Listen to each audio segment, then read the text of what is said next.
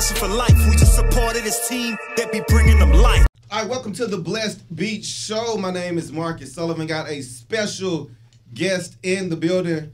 Can't say how long I've been trying to get this interview. Every time he comes to town, I always miss him in and around Houston. Arthur, producer, husband, DeVon Franklin. What's happening, man? Yo, what's going on, man? Everything what's up, Marcus, good? man? Thanks for having me. I'm glad we finally were able to get here. Yes. You got a big event coming up in town. Yes. Kingdom Builders Center. Yes. I think it's called the Refresher. Yes, it's a women's conference. Right, and you're ministering. Yes, I'm speaking at the 1 o'clock session. Okay. I'm really, really excited about it. It's being put on by Windsor Village Church. I mean, people from all around the world are coming to the conference, and so I'm in town, and I'm excited to, one, to be here, and it's going to be an amazing experience. And so, it's still not too late for people to come out and come through and enjoy it. And I'm also excited to be presenting on my new book, The Truth About Men. Yeah, let's get right into it. Truth About Men. Yeah.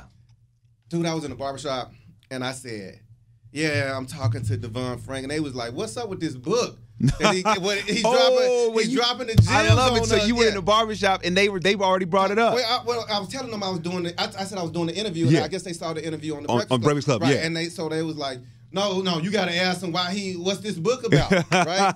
So the truth about men. Let's talk about the title first. How did you come up with all of that? Man, you know what? That's a good question. It was God that gave me that title. Yeah. When I originally did the book proposal for the book, I didn't have the title. And so, as I was writing the book, that's what it came to me clear as day. Right. Oh, this is the truth. Yeah. The truth about men. That's what it is. And then also the tagline, what women and men need to know. Yeah. It was important because this is a book for both women and men. Yeah. This is not just a book for men about men. This is a book about men and for women too. Yeah. Because it's really important because women don't understand us. At all. Yeah. And how can you be successful with something you don't understand? And so I wanted to write a book to give them information, but also to give us information as men about ourselves and what we need to do in order to become the men we were created to be. DeVon Franklin in here on the Blessed Beatz Show. Are all men dogs or all men cheat? Okay, great. These are the questions, man, that perplexed me, that really motivated me to write the book. So the answer to the first one, no, all men are not dogs. Men are not dogs, period. Yeah. And I talk about that in the introduction of the book. Okay. However, we can behave like an untrained dog when we allow lust to run and ruin our life. Yeah. And so this is the struggle, and this is the truth about men, is that every man struggles with lust. And I describe lust as a selfish impulse for personal, professional, financial, or sexual fulfillment by any means necessary, even if those means are detrimental, because lust wants what it wants, whenever it wants it, however it wants it. Yeah. So I use the metaphor of dog training to describe what that lust is. So I call in the book Lust the Dog. I also believe that every man has love in them, love of ourselves, love of God, love of the woman in our life, love of family, love of community. I call love the master. Yeah. So for us to be the men we were called to be, we have to master the dog. We have to put love in control of lust. We have to put selflessness over selfishness. And this is where the struggle is. Because every day there's a war in between us, in between love and lust, between the master and the dog, and who's going to win out. Okay. So why do men act outside their nature? Why do men cheat? Because they've given themselves over to the dog.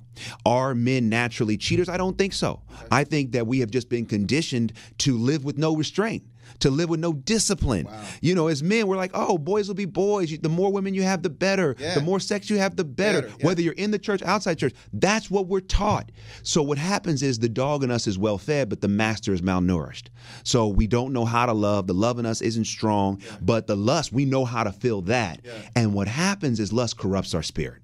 The dog corrupts. It corrupts how we think. It corrupts how we act. Yeah. It corrupts how we move. Yeah. Why? Because, we're listening. A lot of listeners are, Christian men. I'm a Christian man. Right.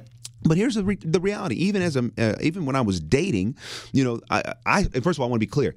I write this book from a standpoint of I have a dog too. I'm not pointing the finger. I'm not saying that I haven't mastered. I'm not saying that I've mastered the dog. I work on it. Okay. Right? It's still in me. Right? And so part of that, what I realized is that even when I was dating, and I waited for a good period of time before I got married, but I still was not always leading with the master. And how is that? Because the dog in me would not allow me sometimes to be honest with women I was dating.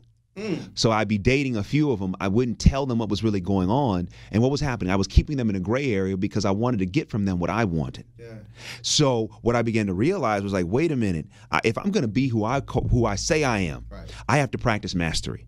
I have to put their needs above my own needs for pleasure, which means if I'm not serious, I got to tell them I'm not serious.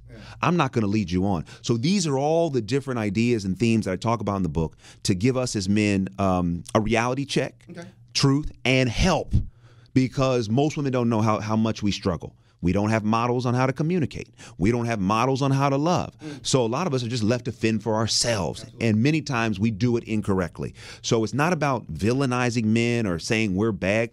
We do bad things, but there's a way we can rectify that when we start to look in the mirror and make a decision to be the men we were created to be. Truth about men, DeVon Franklin dropping gems early in the joint. Man, what do you say about the cliche, all women like a little bad boy? Yeah. So here's what I say. I would say that there's a lot that goes on in the culture. So I'm going to go back and I'm gonna come forward in a minute. So when we go back to Genesis, you go back to the Bible. It says that God created Adam, and then God said it's not good for Adam to be alone, and as a result, He took the rib, He created Eve. Right. So when Eve came into the earth, she was completely whole. Adam was the one that was missing something. Absolutely. Okay. So when Adam sees Eve, he says, for this is why, a man should leave his father and mother and cleave to his wife. This is bone of my bone, flesh of my flesh. Right. So they inherently, in our design, men inherently need a woman. The woman was already created whole. Yeah. Why is this so important? Because the culture has flipped it around. Okay. If you're a woman, you're not whole unless you have a man. And for men, hey, if you're a man, hey, you don't even need a woman.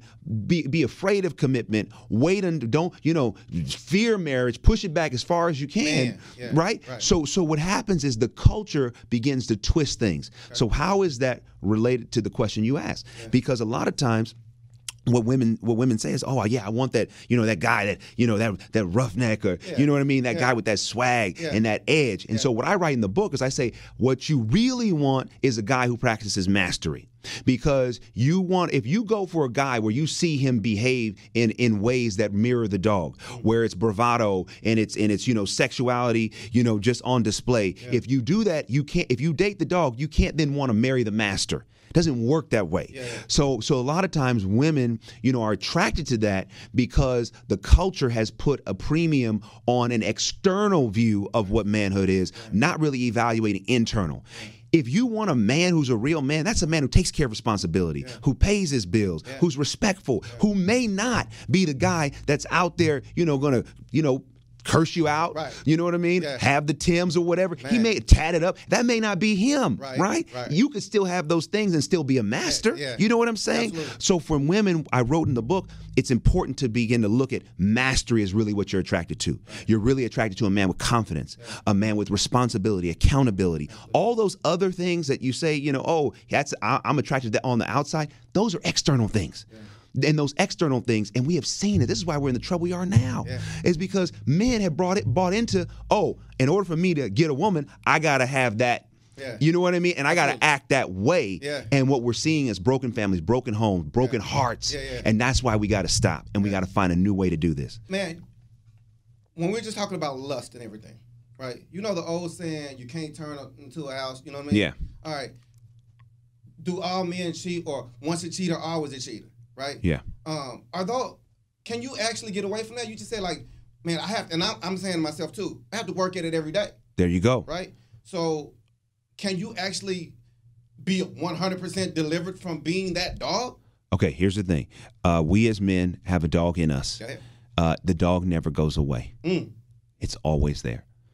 Paul said to God, listen, I got this thorn in my side. Would you take it out? And God said, my grace is sufficient for you, after he asked 3 times. Yeah. Never took it out, right? It's a metaphor. The idea that we can eventually get victory over this wholeheartedly, I don't believe exists. We have it.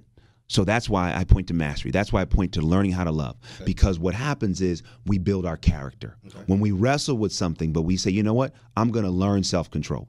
I'm going to learn discipline. I'm going to learn how to manage my urges. I'm going to learn how to navigate and control my sexual appetite. I'm going to learn how to control my appetite for money, power, and success. Though that's where the strength comes in.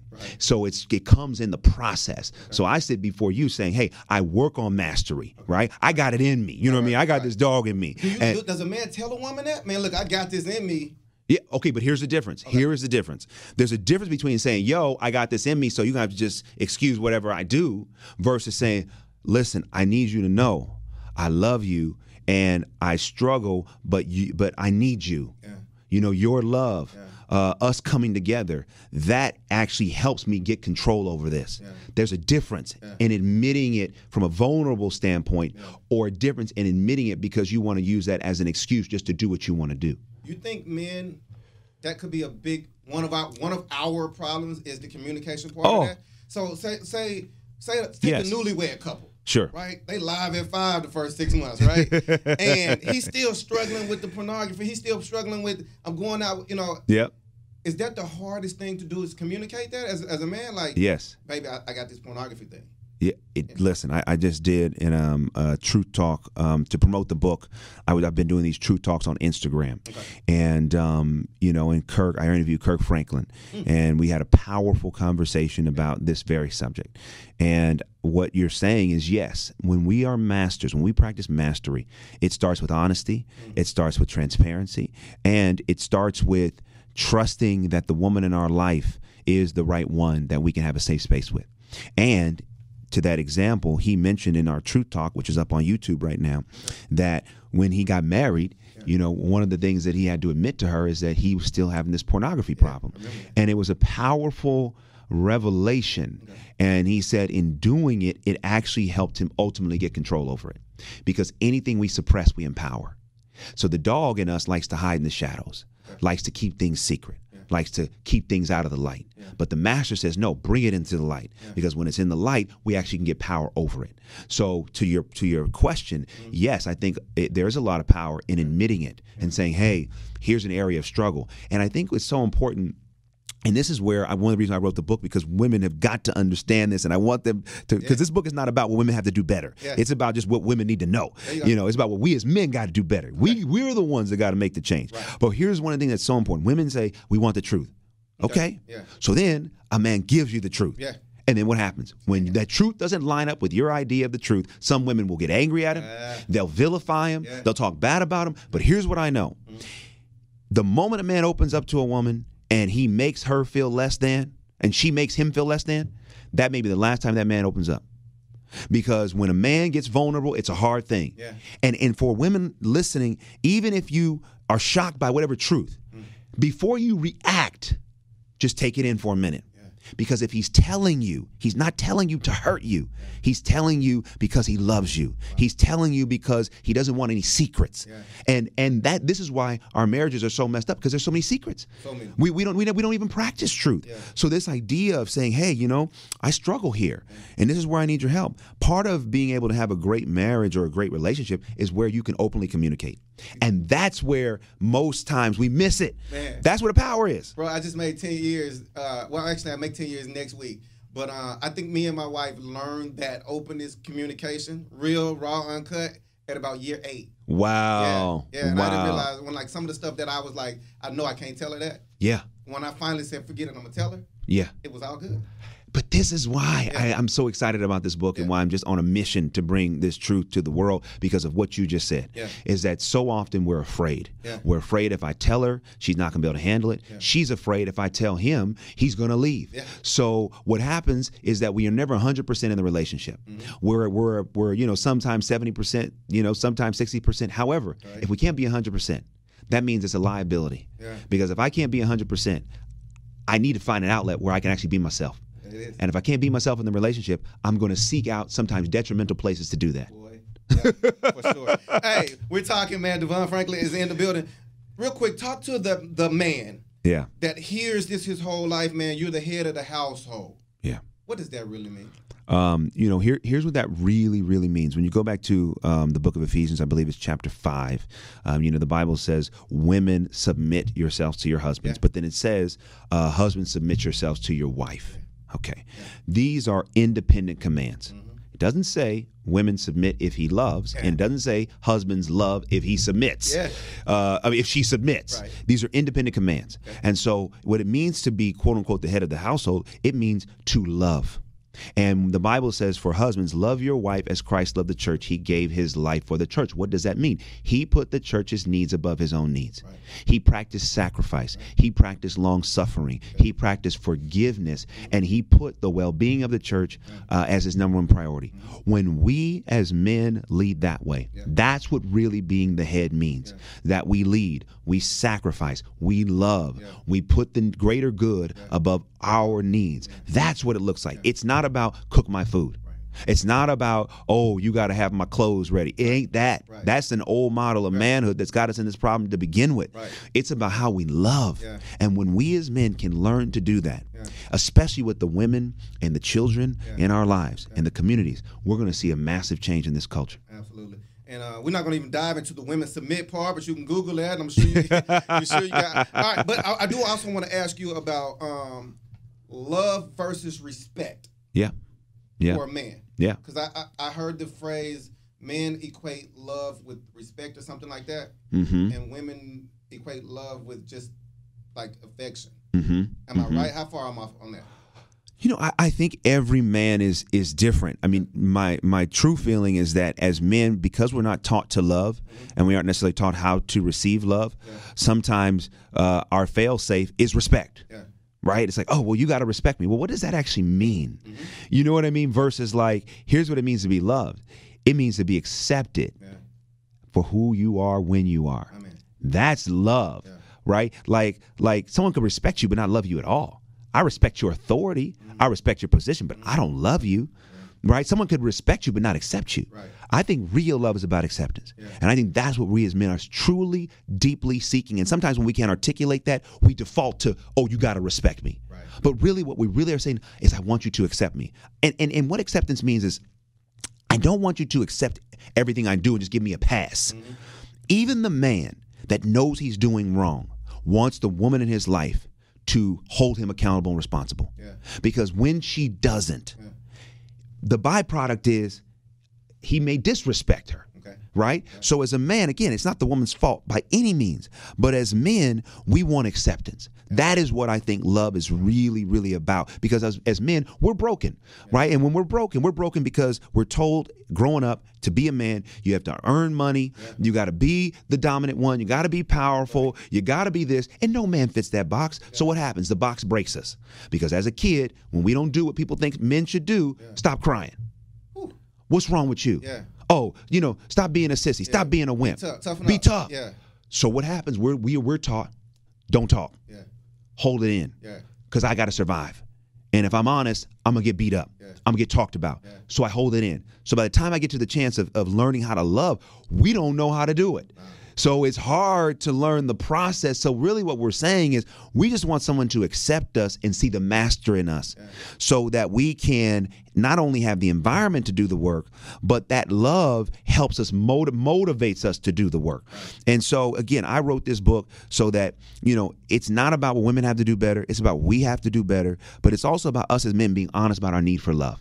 And honest about our need to work through the brokenness that we have, so that we don't continue to inflict pain.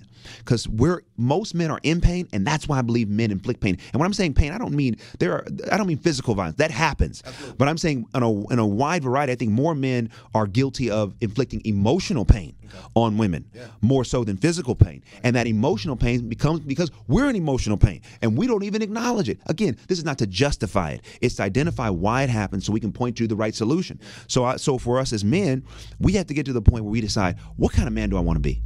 Do I want to keep going around chasing tail? Do I want to keep using money, to play around when I have nothing to show for it? I'm empty on the inside. And this happens inside and outside the church. What kind of man do I want to be? Absolutely. At a certain point, we got to decide. And for me personally, I had to make the decision, even when I was dating, who do I want to be? Do I really want to be this man that finds my value in how many women I date? Or do I really want to be the man that finds the value in the mirror? The guy that I looked back at me in the mirror, he's valued already.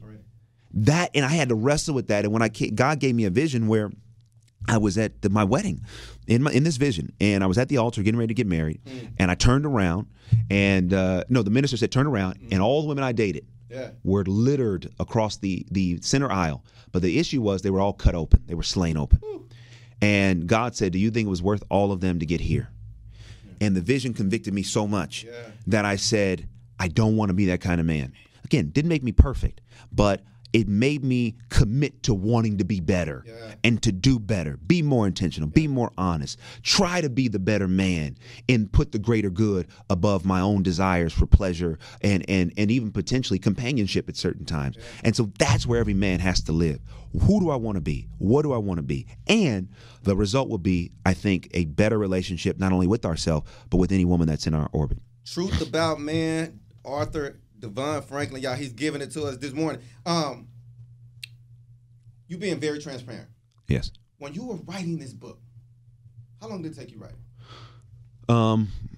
Well, I mean, I had the idea years ago, so technically it's taken a long time. But in terms of actual writing time, it took a couple months. I'd say about 4 months, 5 months. At home in the marriage, when you're writing and you get in that groove and you being real transparent, the dynamic, or how was the energy in the house? The energy in the house was, it was good, but here's the other thing. The difference was I was in Winnipeg, Canada, producing my film Breakthrough, which is in my new movie, which comes out in April. So, man, I can't wait for y'all to see. It's amazing. And Megan was in Toronto shooting a movie. So we weren't in our normal house situation in Los Angeles. So what was happening is that, man, I was so deep in this truth that, the plan was every weekend I was going to go visit her. Okay. Because I was in Winnipeg, Canada, she was in Toronto, so it's almost like going from Houston to New York. It's not super far. Okay. But man, when I was in this group, I said, "Babe, I can't come this weekend." Wow.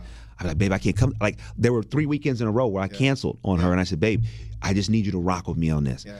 I got to get through this book. God has given me some stuff, and if I come visit you and try to write there, it's going to throw me off." And to her credit, man, she said no problem. And she rode with me on that. So the dynamic was good, but I had to have space. Gotcha. Because I needed to be able to tap into what God had already put within me and what I needed to say. And some of this truth, man, in this book, it even when I read it, I'm like, dear Lord, did I write that? Yeah. I was going to ask you, when you got that finished copy, when she saw it. Oh, man. Yeah. Listen, from the moment I told her about this book, she has been 1,000% supportive. She said, before the book was even done, she said, this is a movement. She's like, we need this. She's like, honey, tell your truth. Because that's kind of how we operate, and I'll be honest, she really has inspired me a tremendous amount in that regard, in terms of, she owns her truth. She doesn't try to fit into any box. And I think she's always wanting people to accept her for who she is. And as a result, she accepts people for who they are. And she really models that in such a powerful way for me that it really helped me write the book. And I don't know that I could have written this book this way without our love and our marriage and her modeling that for me. Absolutely. Man, truth about men. I know men want to read it to say, how accurate is this? Yes. And I know women are going to read it and go, let me find out some stuff. That's right. And I'm sure it's going to benefit both sides. But when you was writing it from a standpoint, you being transparent, who would you say you felt was going to gravitate to it more? Honestly, I really think and know, and even when I was writing, it felt like both would. Yeah. But here's what I was thinking of. As I was writing, I'm like, as men, we've got to become better. Yeah. So much of what's happening in the culture is because we as men are not doing our work. We're just using our gender as an excuse to behave any way we want. Even in the church, and I talk about this, the church really fosters a culture of suppression. It's like, okay, so what do you do when you get an urge? How do you handle it? We're holy, but what do you do when you get horny? How do you handle that? Yeah. And so for many times, men are just told, hey, if you're horny, go do something about it. Handle that. Go handle it. Yeah. Go handle it. Yeah. And so as a result, what happens? We don't view women as the daughters of God that they are. Okay. We view them as objects for our pleasure. Yeah, and when we're done with our pleasure, we move on. Yeah. And that idea is so toxic, but it's so embedded in the culture. I was writing this book thinking, how do we change the culture? How can I write something that a man who reads this, that may not be wanting to do their work, that may be giving themselves over to the way of the dog, that man would read this and say, I'm convicted. I mean, what is so powerful about that Breakfast Club interview that you talked about earlier is, man, I've got men tweeting me from all over the world. Dude, you're convicting me. He's like, you're right. I've been living the way of the dog. I've been giving myself over to the dog, and I want to get control. And that's the secret, is that we know we're empty when we operate that way. We know it, but we can't always articulate it. So what happens is, when we feel uncomfortable as men, a lot of times we act out. So you'll see men, drink more or sex more or just be louder. To me, that sometimes is a revelation of an insecurity, an emptiness. And so I wrote the book when I was thinking, about that. I was thinking about that man that may not yet be doing their work. What can I write that is honest and transparent by opening up from me that may help that person say, you know what? I got to do better, and I want to do better. And not only that, I actually can see now how to do better, because there's steps and tools and tips in the book. It's not just don't do. It's not just don't look. It's like, no, here's how you handle it. Here's how you manage it so that it doesn't manage you. And then I also thought about the woman when reading the book. I also thought, like, okay, what does she need to know that she doesn't know? And what you don't know will hurt you. And this is why I want to give women information, so that even if they're dealing with a man who is not yet allowing the master to lead their life, they have information that will allow them to better navigate their dealings. So they can identify, that's the dog in you is running your situation. Cool. I'm going to keep moving. There you go. Or you know what? The master in you is actually really leading. Or in a marriage sense, you've been married for, you said 10 years. I've been married for 7 years. So I talk about it in the book. There was this old preacher that said, there's a king and a fool in every man, similar to the master and the dog. And he said his wife, whenever he would act a fool, she would talk to the king. And she said talking to the king and him actually helped bring the king out of him. Wow. So in our situation, giving women information, it can help her understand, got it, there's a master in my man. I've always known it, but now I have a framework and a dialogue to be able to articulate it. So when he starts to act the dog, I can talk to that master. Bring that master out. No, baby, you better than that. I know you got it in you. Let's talk.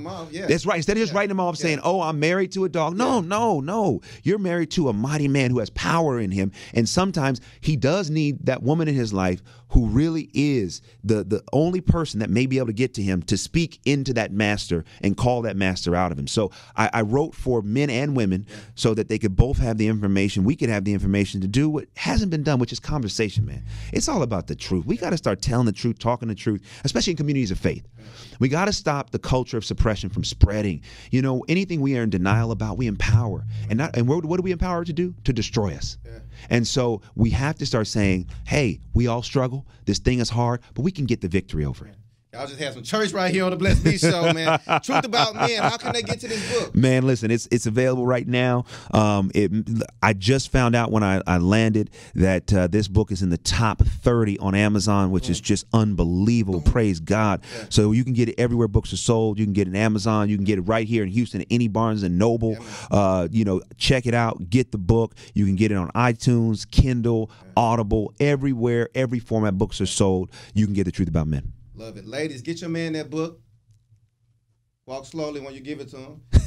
Fellas, go get that book, man. It's going to be our little devotion thing. We'll try to do it together. I live around the corner from a Barnes & Nobles, and I'm about to support you, man. Social media, how people get at you? You said man, I'm on Twitter and Instagram. My handle is at DeVon Franklin, DeVon Franklin, and I'm also on Facebook at DeVon Franklin Official. Gotta love it, man. You watching this on any of the platforms, you listening to this live on the air. Don't pull over. Don't close your eyes, but go ahead and stretch your hands out. DeVon, take us out here with a prayer, man. Yeah, man. Dear Heavenly Father, I just thank you, dear Lord, right now in the name of Jesus, dear God. You said the truth will set us free. So I'm praying right now for anybody listening, anybody watching, that they would not be overwhelmed by their struggle, that they would not feel helpless, dear Lord, but you would know and let them know that the truth will set them free, that you have a plan for our lives. For any man that's struggling, dear God, give him hope right now. Let him know, dear God, there's a master in him, dear Lord, and every master must be submitted to you, the master. For women listening to this right now, I pray, dear God, that their pain would be eased. I pray, dear Lord, right now their heart would be healed and that they would know, dear God, that there is a better day for all of us. In the mighty name of Jesus, I thank you for bringing us this far, and I thank you for taking us where we need to be. Amen. Amen. I'm your host, Marcus Sullivan, at Marcus Sullivan Live. Follow the show at Blessed Beatz Media. God bless the Beats. We out here.